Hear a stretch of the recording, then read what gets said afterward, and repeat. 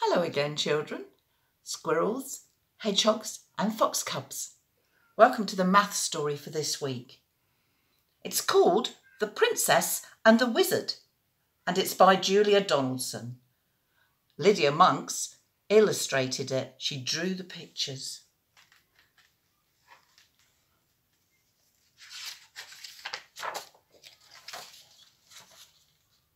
It was Princess Eliza's birthday. There she is. She was just blowing out the 7 candles on her cake when a wicked wizard flew down the chimney and into the room. "Why didn't you invite me to your party?" he thundered. "Because wicked wizards like turning people into stone," replied Princess Eliza. "So they do," said the wizard, and with a flick of his bony fingers, he turned the king, the queen, and all the party guests into stone.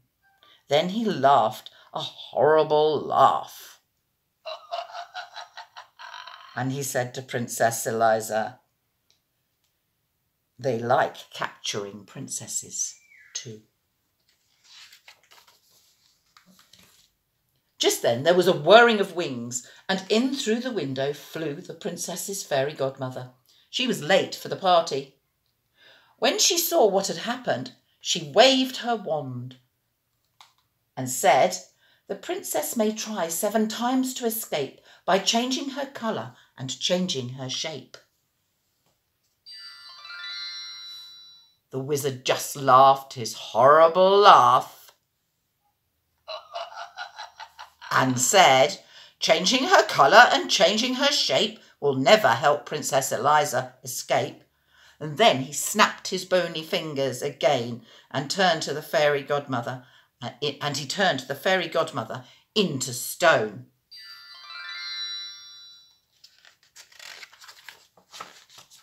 The wizard whisked the princess up the chimney and carried her away to his tall, dark castle, and he locked her into the cellar, where she cried herself to sleep. The next day was Monday. The wizard unlocked the cellar door. He was holding a big red book which contained all his magic. "This is your first chance to escape," he said. "I shall count to 100 and then I shall come and find you." He opened his book, closed his eyes and began to count. Princess Eliza ran outside. The moat of the castle shone blue under the blue sky, and she jumped into the water and turned herself into a blue fish. 98, 99, 100. The wizard opened his eyes and looked in his magic book and read, "To find where Eliza is hiding from you, look in the moat for the fish that is blue." He fished Eliza out of the moat and took her into the kitchen, which was full of blue plates and pots and pans, and they were all covered in dried up food. "So you like blue," he said. "Then set to work and wash." And he locked her in. On Tuesday morning, the wizard unlocked the kitchen door and he looked at the clean plates and pots and pans and he grunted. "Chance number 2, he said. Then he opened his book, closed his eyes and began to count. Princess Eliza ran to the farmyard. She turned herself into a yellow chick and hid in some straw. But the wizard read in his book, "The straw in the farmyard is yellow and thick. Princess Eliza's disguised as a chick." Did you hear her?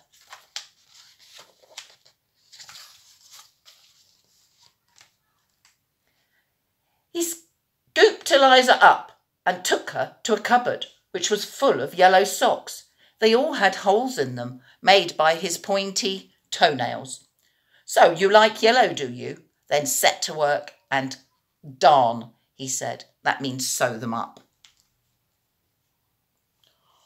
On Wednesday morning, the wizard unlocked the cupboard door and looked at the darned socks and grunted. "Chance number 3, he said. And he opened his book, closed his eyes and began to count. Just like counting, doesn't he? Princess Eliza ran to the meadow. She changed herself into a green grasshopper and hid amongst the grass blades. But the wizard read his book. The grasshopper princess is easily seen, chirping away in the meadow so green. He caught Eliza in a net and took her into his green bathroom.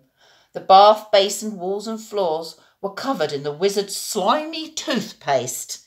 "So you like green, do you?" he said, then set to work and wipe, and he locked her in. I'm going to put the book on the table, and the camera is going to come over and see the book on the table.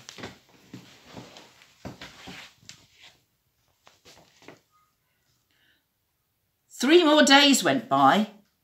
Each day the princess tried to escape.